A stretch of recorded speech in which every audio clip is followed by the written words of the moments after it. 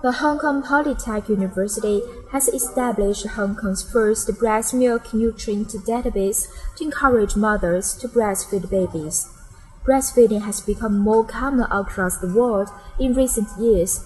However, breastfeeding rates has remained low with 2% in Hong Kong.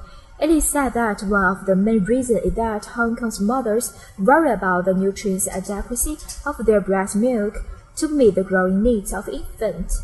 Since the local healthcare professionals lack reference of breast milk composition of local mothers in their daily practice, the research team of PolyU embarked the study to analyze how daily diet affects the nutritional composition of breast milk.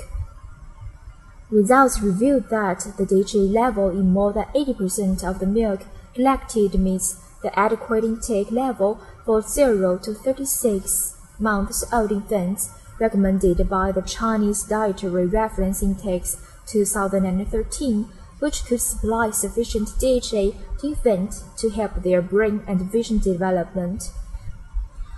Dietitians from PolyU suggested the breastfeeding mothers to consume an adequate amount of meat, fish, egg, or their alternatives, and select fish which is rich in omega-3 fatty acids and low in methyl-1 mercury.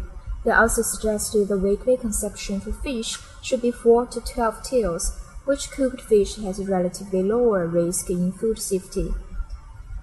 Also selecting seafood rich in iodine, consuming seaweed occasionally, and consuming food rich in calcium, as well as drinking water and soup frequently, can help to develop healthy lactating diet, which can in turn enrich nutrients in breast milk to support infant growth.